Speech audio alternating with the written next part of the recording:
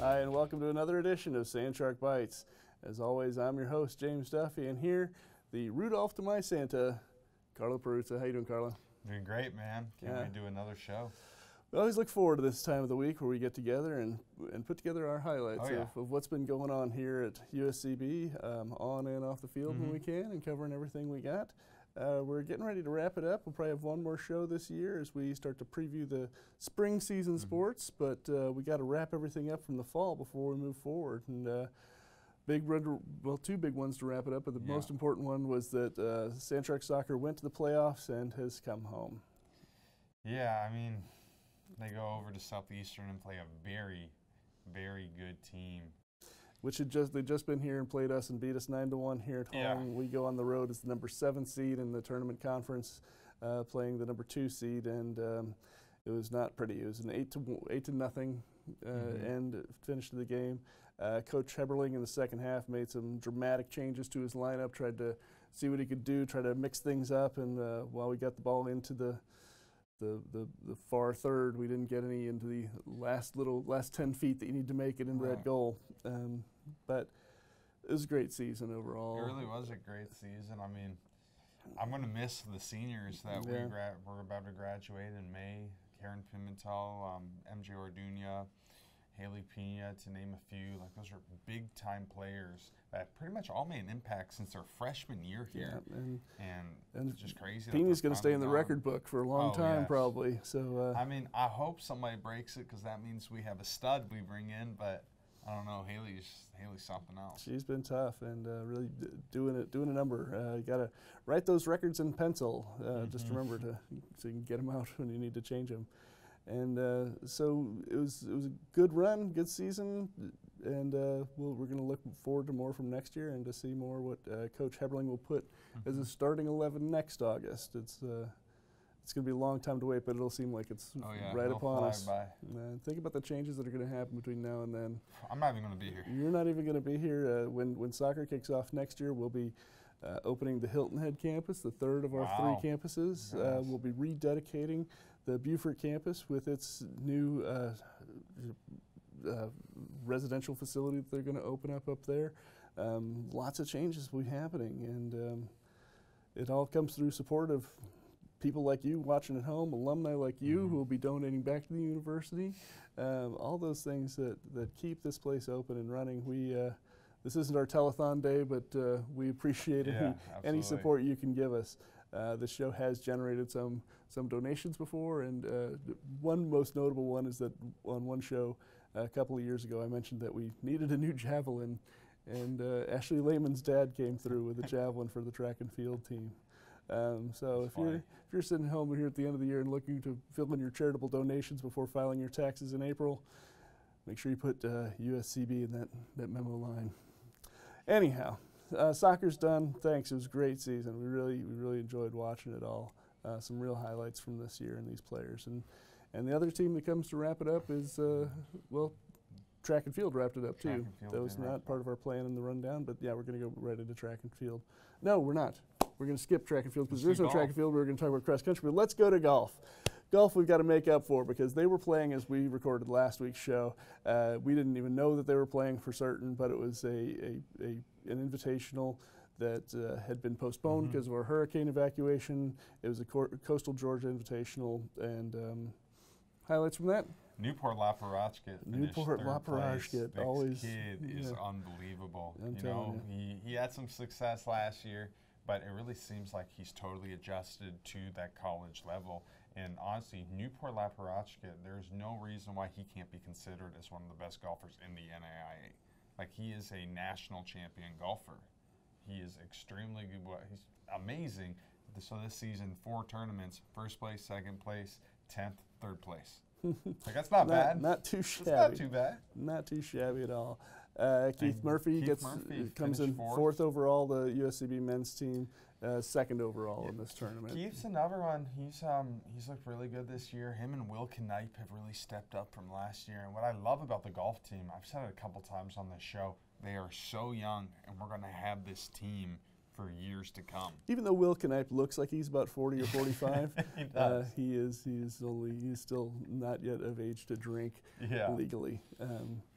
And yeah, it seems that like, all the time out in the sun walking around, I guess maybe ages those guys a little bit faster than some of our other. And we got some Canadians on that team and too. The Canadians too. So yeah, great spot with catching up with Carlo last week, seeing the Canadians.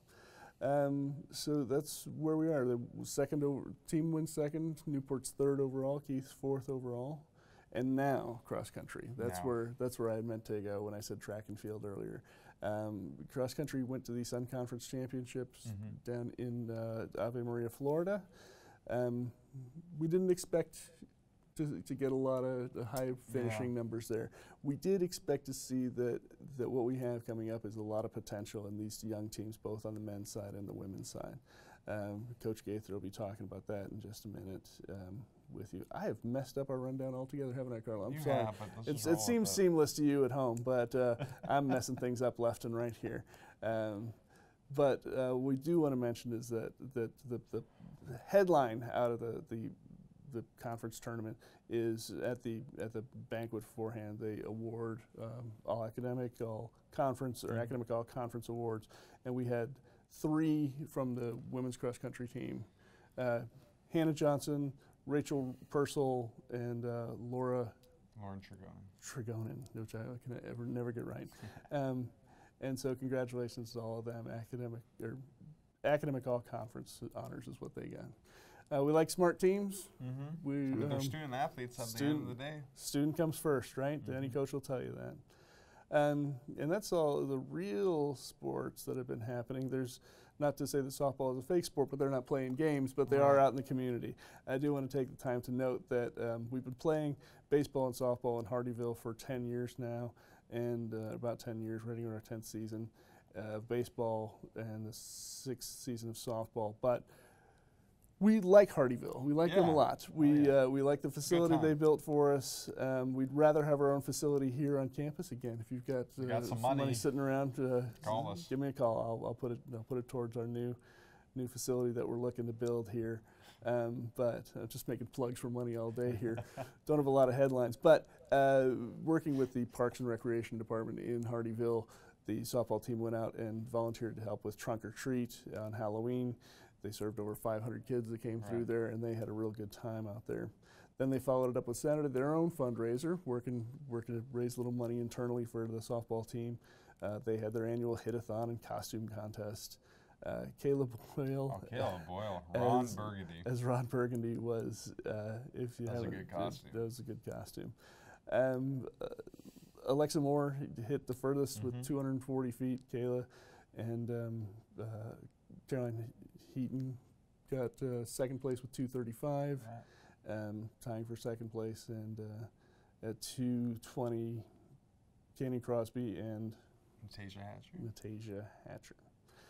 And so if you donated money, if you pledged by the foot, you're going to be emptying your pockets out. A few players took me for about $77 on this one. Wow! So look at that. Yeah, I'm paying up for that one. But I love that softball team and all those players on there. I'm really excited to watch them play this season. I think we really have a lot of potential on that team, and it's still such a young team. But the players, we've got some real student leaders on there. We're talking about Caleb Boyle, talking about Abby Pack, who have been here a couple of years now, and some of these younger players who are coming up, Caitlin O'Hearn, Haley Hawkins, the sophomores that'll be that really made a splash last year, and hopefully are going to mature a little bit this year. And we'll be hoping for a lot from them. But softball hasn't started yet. They will start February 3rd here at home. Baseball will start February 2nd. But we want to do a little wrap-up show next week. We'll talk about the upcoming schedule for baseball and softball down in Hardyville. But since we talked about cross country already, we need to now hear from Coach Gaither, who will mention cross country, but really he's here to talk about track and field, which is going to start up again November 18th with a inside pole vaulting competition. So let's kick it to the Coach Gaither with our eminent host, Carlo Peruzza, interviewer.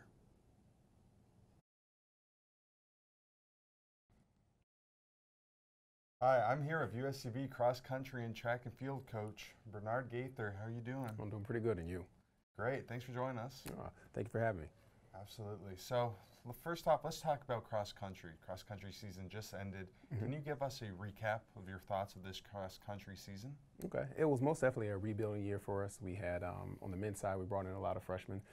We had one senior leader, Christian Slayton, who was returning for us, and he was a great help for us, leading the way. He got injured halfway through the season and wasn't able to finish the season as strong as he would have liked, or we would have liked. But you know, those things happen. So he'll be recovering and getting ready for indoor and outdoor season, where I think that he'll have some great marks. We had Wesley Murphy, who was a freshman phenom for us and really did well, got second team all conference this year. And then on the girls side, it was most definitely a rebuilding year as well. We lost 4 of our top 5 scorers from last year. And so it's hard to replace those girls. And so the young ladies that we had were walk-ons. They stepped up to the challenge and they did the best that they could. So. Right. Speaking of Wesley Murphy, when I watched you guys, I felt like he had the ability to be, I guess, one of the star athletes of this team for the next years to come. Is that something you agree? Do you think this guy's going to break out and become a premier runner at this school? I do. I believe that Wesley Murphy's future is very, very bright. I explained to him this summer that I think that he can be up there among the ranks of the Anthony Vecchios and the Nick O'Neills, that he has that potential in him. That Coach Kimball saw the same thing. We a lot of times compare him to Edward Cheserek, the runner from Oregon. And so once again, he just gets stronger and stronger as he goes on. So we're very excited to have Wesley Murphy here, being a Sand Shark, and think that he's going to do some awesome things for us. Right, that's awesome. All right, so now let's go to the track and field side of things. So you guys are getting ready for the indoor season. What have you been doing to prepare your guys and girls for that? Well, as soon as we came back to campus, we got right into conditioning. So we've been conditioning since August. Our first official day of practice was in October, and the kids are primed and ready to go. So we have a indoor meet that's coming up on the 18th of November. That will be strictly the pole vaulters, and then on December 2nd, we're going to take a small select few back up to Winston-Salem, North Carolina, for our first indoor meet, and then we'll go through Christmas break and then reevaluate, reassess where everybody's at for the rest of indoor, and hopefully make a run at our nationals, and that's going to be in March, and then we'll transition right into outdoor. So exciting things that are up for us in the future for indoor track. We're excited about it. That's awesome.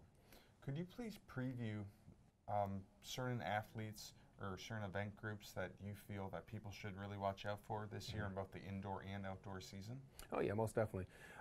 The sprint core is very, very strong on the women's side, led by Jahari Williams and Maya Cooper, Faith Calloway and excuse me, Courtney Mutcherson are also going to do great in the 200 and the 400. We also have a junior transfer, Amara Nicholson, that I think will be able to step up and really contribute. Our pole vault group with Coach McDaniels they are chomping at the bit. Their characters are quite interesting. Yes, they are, and that's pole vaulters. Pole vaulters are they're the wild ones. They're the crazy ones, and you have to be a little bit crazy to Hutchison run. twins. Yes, you got to be a little bit out there to run down as fast as you can a runway and stick a pole into the box and then go and invert. So, yeah.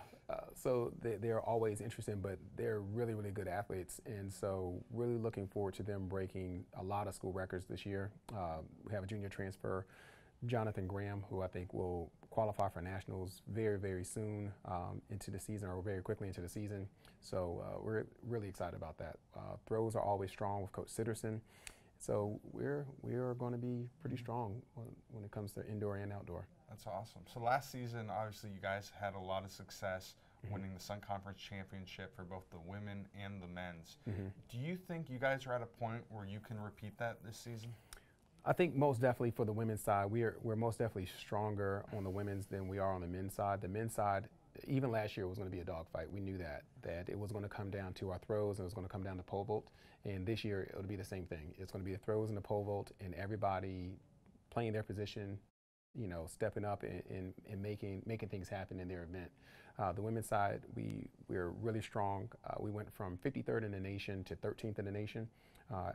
and so I think that at the national level we can also contend, and so that's really what we're gearing for, is not looking past conference, but looking to do well at conference on our way to doing well at nationals. Right. All right, I appreciate it. We're all looking very forward to the upcoming season. I'm Carlo Perusa. Please stay tuned to Sand Shark Bites. At the University of South Carolina, Beaufort, we offer small classes, individual attention, and an affordable education in an atmosphere that fosters diversity and achievement. We are students. We field 9 Sand Shark sports teams that compete in the Sun Conference. We are athletes. We are one university with 2 campuses serving the coastal areas of South Carolina and Georgia. We are the Low Country. We are the fastest growing 4-year school in the University of South Carolina system. We are USCB. Another quality interview right there. Put that in the reel. So we come to the end of our show, and the last thing we have to do is give the player of the week. And we could have gone a couple of different ways with this. We had a little talk about it earlier, but you know, right now what we want to make sure to remind people of is that we put the scholar and scholar athlete. So it's going to be a 3-way tie. So this week it's players of the week. So we got Hannah Johnson, Rachel Purcell, and Lauren Tribuni. You guys are all players of the week. Congratulations. That's for winning the academic All-American or All-Conference at the cross-country Sun Conference cross-country tournament this past week. And when I was talking to Coach Gaither before I just did the interview that we just did, we were talking about the importance of being a student athlete, and he was pretty much telling me, he's like, you're a student athlete. You need to put the student part in there. That's the most important part. Yep. And for that, we'll give you the one last for the week. Fins up.